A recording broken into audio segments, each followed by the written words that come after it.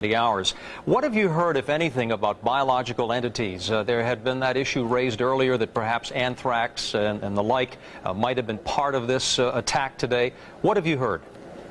Well, certainly there's a lot of concern of that around here. I haven't heard anything concrete where there is definite, I won't even say speculation, definite feeling, if you will, that they believe that some sort of biological terrorism has been used.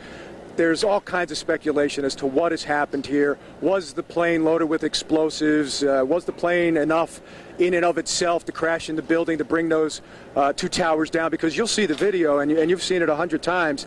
It looked like it was a controlled implosion. It didn't fall over. It looked as if somebody put TNT all throughout that building. It pancaked from floor to floor to floor. Yes. So, of course, there's speculation here that maybe these planes were loaded with C4 explosives or some type of explosives on timers, that if the plane itself didn't bring it down, that charges would go off and that eventually what happened would happen. But as far as biological attacks go, yes, it is a concern.